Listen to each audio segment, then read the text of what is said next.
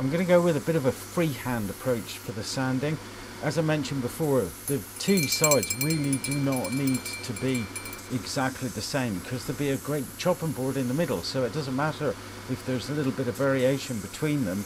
So I'm just going to smooth them off and make it a pleasant shape to look at, something a little bit different.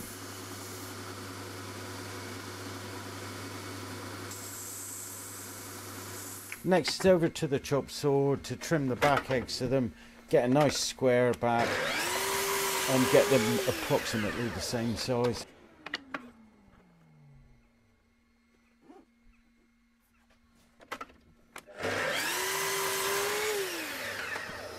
Then a tiny wee round over, I think I've got a 3.2mm bit in, just to knock that sharp edge off. Wouldn't want any customers catching themselves in there, would we?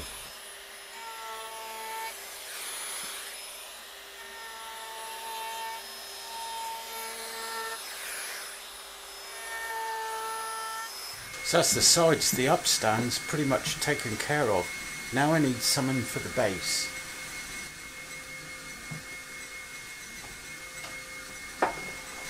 That'll do nicely.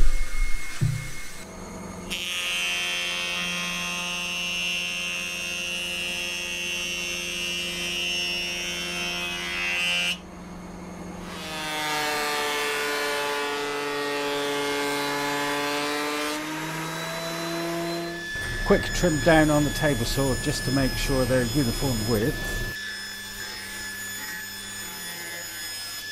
I've been informed by the powers that be that we need 3 stands to support the larger boards that we make, and they're anything up to 55mm thick. So I'm going to cut 3 base pieces at 100mm wide, which will allow me to accommodate the larger board, the 55mm, plus the width of the upstands that I'm using that come out about 12-14mm.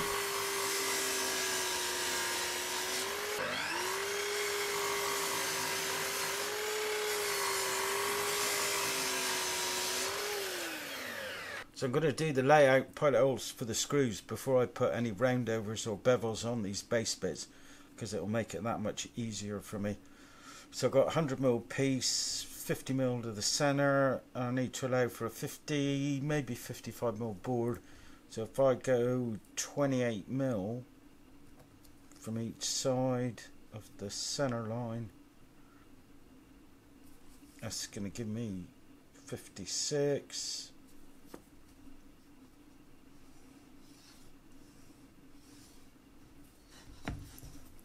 And then if I take distance from the back, half it up rough enough, transfer that to all 3, do the same with these marks.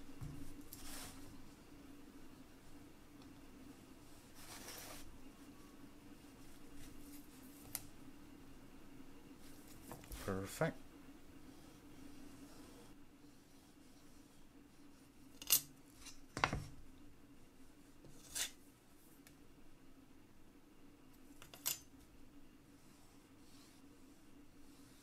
So if I take my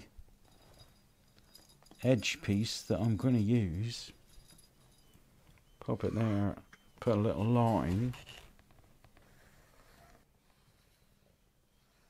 but I can come in about 1/4.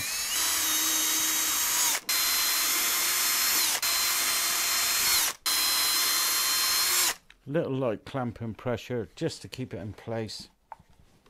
So I mark the screw holes.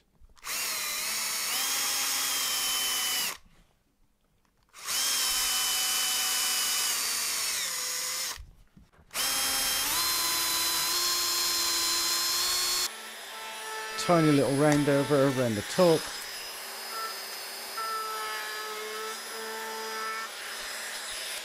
A little sand to get rid of the pencil lines. I did forget to put countersink on the bottom.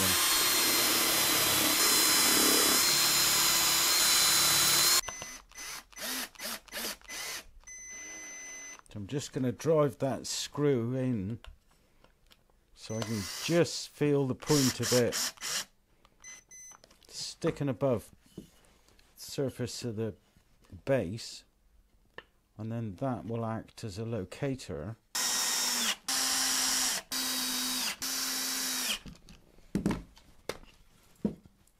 And there we have it. Now I've just got to rinse, lather, repeat a few times.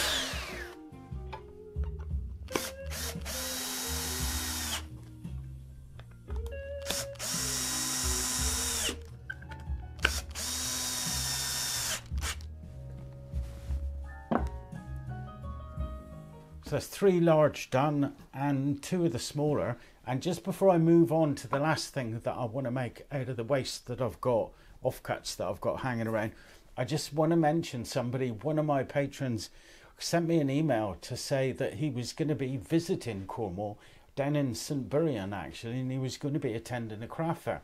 Well, he was going to have a stand at the craft fair, and if I'm passing, would I like to pop in and say hello? Well, couldn't resist the opportunity. As I said, he's a patron, so I wanted to thank him for his support. So I wandered on down, and this is what I saw. David, an absolute pleasure to meet you. Could have stayed for hours if I wasn't getting a dig in the ribs from you-know-who. But the quality of your work speaks for itself. You've done some fantastic work, and I really think you might want to consider a YouTube channel yourself.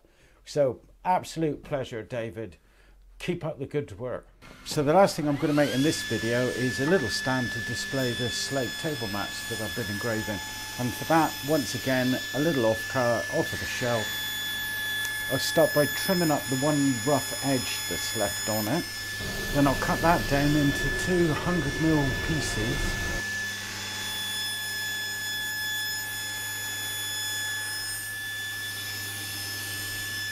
On the piece that's going to be the base, I'm just going to put a little, knock that edge off, a little chamfer on the edge if you like.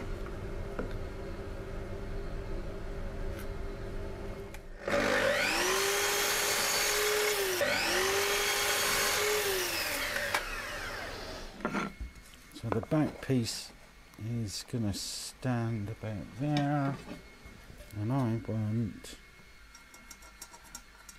just there. So that's where I want center of a little groove that it can sit in. Got a 1/2 inch bullnose bit in the table.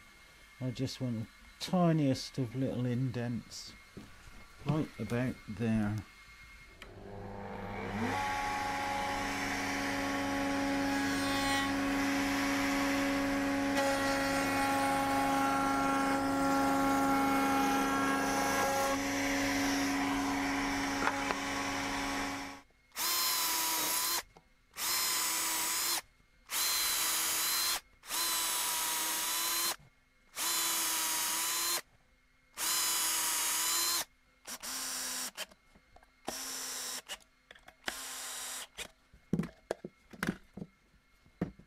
And then the very last job, a little bit of spray lacquer. This is Plasticoat satin finish, Plasticoat satin finish, which I think is absolutely superb.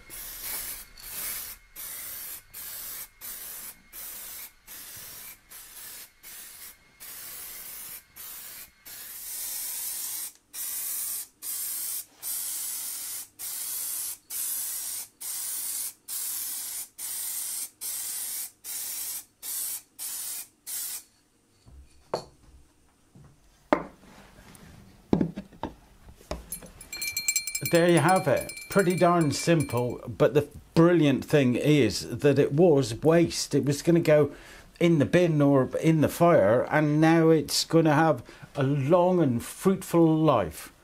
What could be better? Anyway, thanks so much indeed for watching. I hope you liked the video. If you did, give us a thumb. If you loved it, hit the subscribe button and don't forget the bell. See you next time on the GT Woodshop. Ta-ra.